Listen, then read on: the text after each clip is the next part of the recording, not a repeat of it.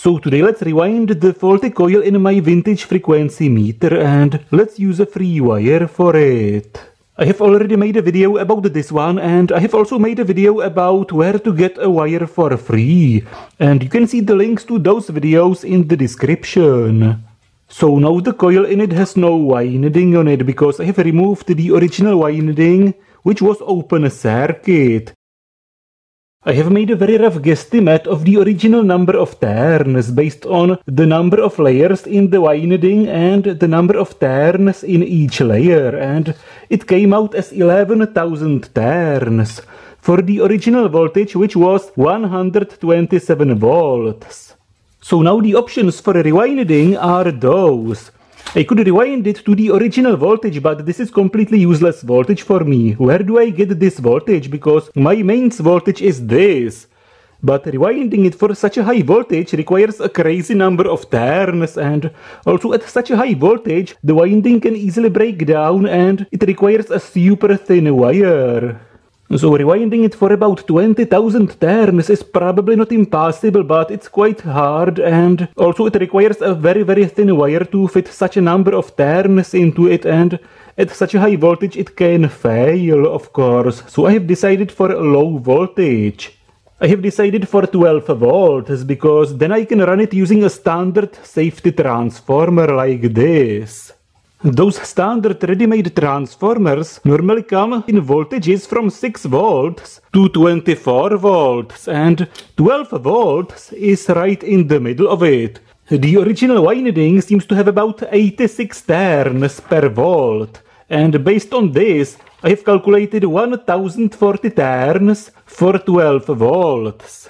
So I will put 1040 turns on it, and if my guesstimate wasn't right, and it doesn't work right at 12 volts, I can just use another transformer with either a lower voltage or a higher voltage. Using the voltage in the middle of the range of those standard transformers allows me to adjust the voltage down or up, from half of it to double of it. So let's try to fit 1040 turns into it, and the hardest part is estimating the diameter of the wire. If it's too thin, it can overheat, but if it's too thick, you can't fit it on it. So you have to kind of estimate the fill factor of the winding, because there is some winding, but there is also some space in between the turns. There is some copper, but also some air in between. Of course, the most efficient way of winding it is a hexagonal structure. You basically have one nice layer and the turns in the next layer are in between, like this. So it basically is like this, like hexagonal. A bit less efficient, but still nice, is a square structure. You basically have those turns and the other ones on top of those. This basically happens when you have some isolation layers in between, and the least efficient is just randomly winding it. Of course, if you have a low number of turns of a thick wire, you can easily do this. But if it's like thousands of turns of a very thin wire, you end up with this, of course. The space on the spool is about 15 millimeters wide and about 6.5 millimeters tall. So if I can put the wire on it like this, which is basically in the middle of those two extremes, how many turns can I fit into it? I have 0.26 millimeter wire. This is including the isolation on it. Now it's 15 millimeters wide, so each layer can take 15 millimeters divided by 0.26 millimeters, and this is about 57 turns per each layer.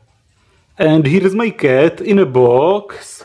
And so there is 1040 turns in total and 57 turns in each layer. So how many layers?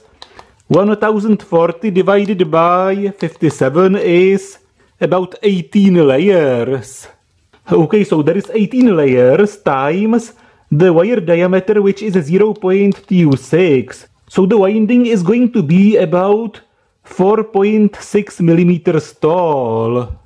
So it's almost 4.7 millimeters tall, but the space on the spool is 6.5 millimeters, so it should fit.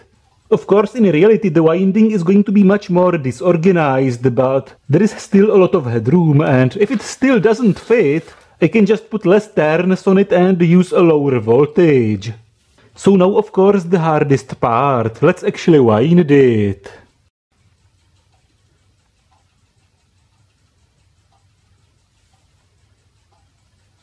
And of course it's always a good idea to terminate the bottom end of the winding using a thicker wire, especially if the wire is very thin, because if you just leave the very thin wire sticking out here and wind like thousands of turns on it, then the bottom end just falls off and you can shoot yourself. So let's clean the isolation from the end of the wire, using scissors of course, because this is the best tool for it. Now let's solder it, using some rosin and some solder, and that's it. I have put some heat shrink over it and let's wind it. The wire goes through the original hole and let's begin. Let's also put some sticky tape over the sharp edges of the ferrite core so it doesn't scratch the isolation. And that's it. And now let's wind it. 10, 11, 12, 13, 14, 15, 16, 612, 13, 14, 15, and I ran out of wire, so let's try to somehow join it. So it's kind of joined. Let's continue. 616, 617, 618, 1035, 6, 7, 8, 9, 1040. Okay, so the spool seems to be filled a little bit more than I expected, but it still fits, so it's okay. Now let's terminate it, and that's it. So now the coil is finished, it's connected to those terminals, and let's test it. Let's close it, put the screws back here, and the resistance of the coil is 45 ohms. It seems okay. And now let's test it using some transformers. Let's try this one. It's about 7 volts, about almost 100 milliamps, and it seems to kind of oscillate. Not that much, but it seems okay. And this transformer is about 8 volts, 116 milliamps it draws, and it seems to be oscillating a bit more. One more transformer, and it's oscillating quite a lot.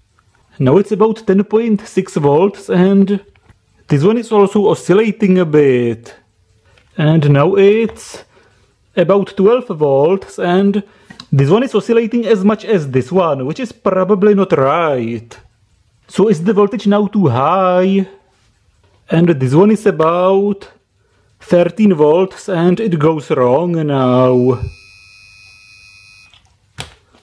So it seems like the best voltage is about from 8 to 10 volts. If the voltage is too low, it's not oscillating, and if the voltage is too high, the wrong readers are oscillating. Another advantage of a low voltage coil is that I can drive it using a simple 555 oscillator, but it's a single-ended driver, so I have to use double the frequency. It seems to work nice. So this is Diagnoiled, and see you in my next videos, and thanks to all of my patrons on Patreon. I really appreciate your support.